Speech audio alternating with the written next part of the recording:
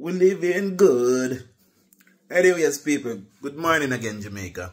So, here on the screen is the response to the John Pollock video that I did. See? So, Mr. Pollock have decided, he and his minions, to answer me. Well, look at this, guys. Look at this. So for all who can make out what up on screen, it reads, Tufton in his secretarial debate presentation stressed that people who have lost their limbs tend to endure a difficult life due to the condition, and hinted that the initiative was inspired by the story of a double amputee and pineapple farmer, Andrew Nelson.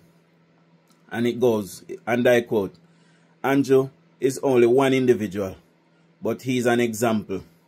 There is another individual that I have mentioned. So this person had an unfortunate event on Old Hope Road. See? John Pollock, Mr. John Pollock. We reach out, we provide him with the support. We are going to use their examples as example to others. See? So, from my understanding, John Pollock, Mr. John Pollock was on the campaign trail at Old Hope Road. He was hit down and lost his leg, and not even a visit he didn't get from the People's National Party. And it is under this government that they gave him a limb. Christopher Tufton gave him a limb, and he chastised and continued to berate and be ungrateful to this government. And we cannot have that.